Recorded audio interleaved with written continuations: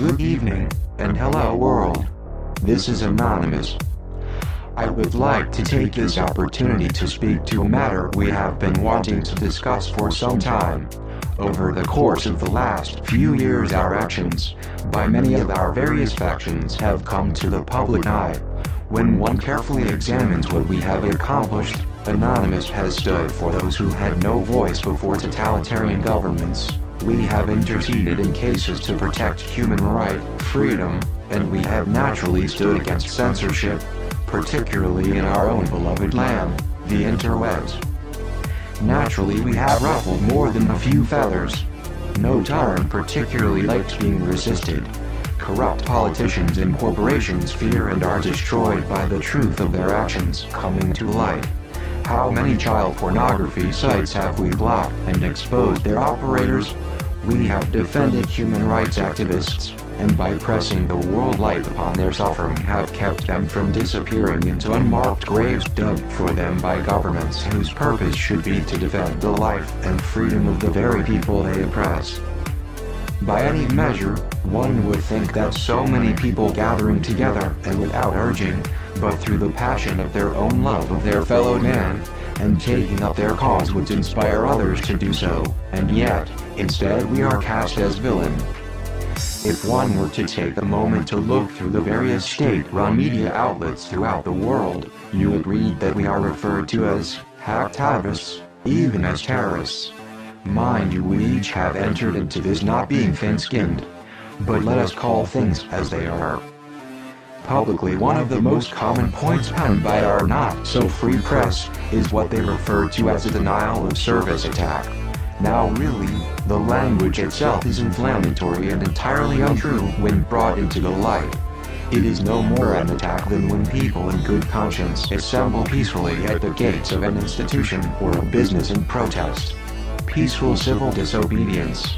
How many times have you yourself seen protesters or workers stand before an entrance and ask that people hear their case? They will call upon others to stand with them, and properly their petition is held peacefully. No one being harmed, and no damage being done to the property. Protest. Protest as is allowed for in the governing laws of every civilized nation. Here exercised in a means which by no means harms anyone. There is never injury. Consider a banner maybe hung at the gates of a business protesting unjust treatment or corruption. The same can be said for a banner hung at the gates of a website temporarily. What this is a protest, not an attack. We protest within the range of our skills and experience, with our expertise in computers. In all reality, protesting as we do, we risk greater penalty, legally speaking, than someone standing in most protests. So why the disparity? Because it is a particularly public failure on their part. They are hardly all-powerful as they would like you to believe. People who had been uninformed of a series of facts suddenly have the truth in their hands. It is freeing. Tell me, how many of you really personally feel any degree of threat from us? None. I dare say secretly that many of you cheer our victories. More and more of everyone's life is tied to the interwebs, which as yet still extend great freedom. States and corporations wishing to crush that freedom have seized upon this and realized that it could be their very real undoing.